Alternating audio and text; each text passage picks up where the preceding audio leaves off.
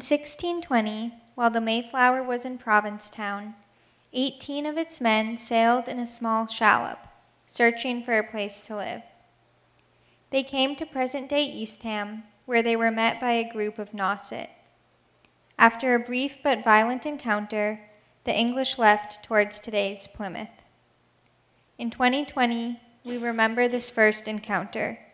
We explore its meanings for today and tomorrow. My name is Joanna Holleck, and I'm the coordinator of the Sunset Series with Eastham 400. I'm here today with Tom Ryan, the vice chair of the Eastham 400 Commemoration Committee. Welcome, Tom. Thank you. We're going to be speaking tonight about the passengers who were on the Mayflower. During the sequence of readings we're doing on Sunday nights from Ian Saxon's book, we're at the point now where the English have boarded the Mayflower and are about to sail to Cape Cod. They don't know they're going to Cape Cod. During this description of the passengers on the Mayflower, Joanna will be reading a couple of passages from a new book by John Turner, and I'm going to put it here so the camera can see it. And They Knew They Were Pilgrims. They Knew They Were Pilgrims is copyrighted 2020. It is highly recommended by Jeremy Bangs, a famous professor in Leiden, Netherlands, and also by Michael Winship, author of Hot Protestants. So many sides of the debates about the Pilgrims recommend this groundbreaking new book. They Knew They Were Pilgrims, and we'll hear a couple of passages from that. So we want to describe the passengers on the Mayflower as it left Plymouth, England, to come to Virginia. First, there were several groups. The first group were members of the congregation that had been staying and living in Leiden, Netherlands for some years. How many members of the congregation were there? 48. And then they brought with them their indentured servants.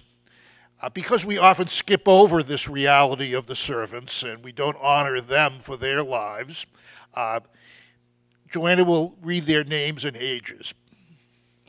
William Budden, a youth. Dorothy, a teenager. John Hook, age 13. John Howland, about 21. William Latham, age 11. Desire Minter.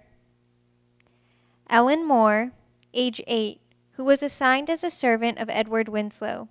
She died from illness sometime in November 1620, soon after the arrival of the Mayflower in Cape Cod Harbor, and was likely buried ashore there in an unmarked grave.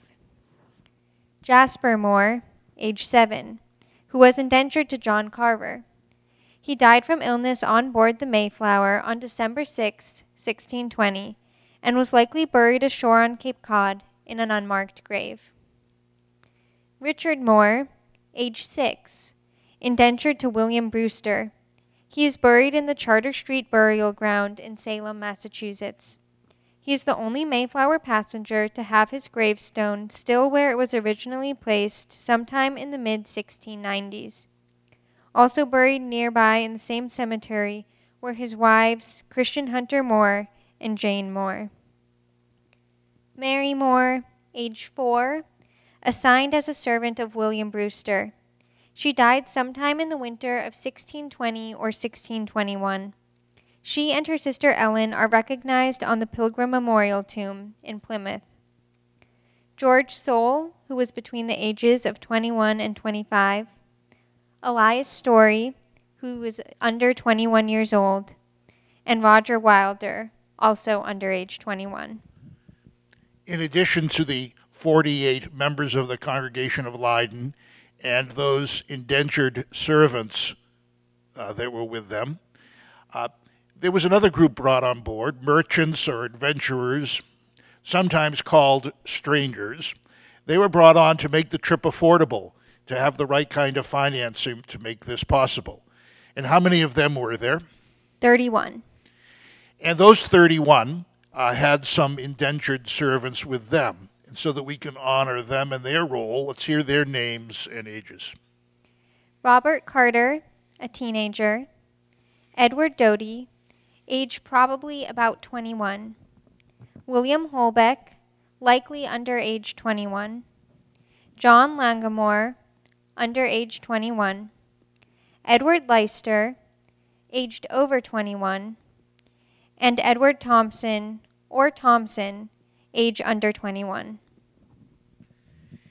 In addition to the strangers or adventurers and their servants, the Holy Congregation and their servants, there were about 44 officers and crew whose intention was to get out of Virginia or wherever they landed as soon as possible and return to England.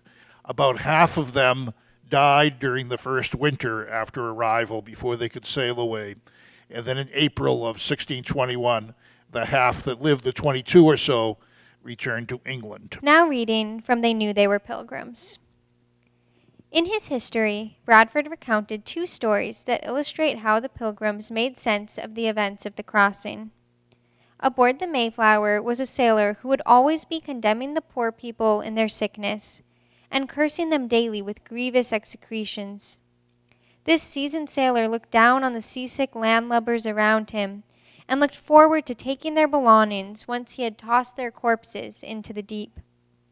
Then, not yet halfway across the Atlantic, God chose to smite this young man with a grievous disease.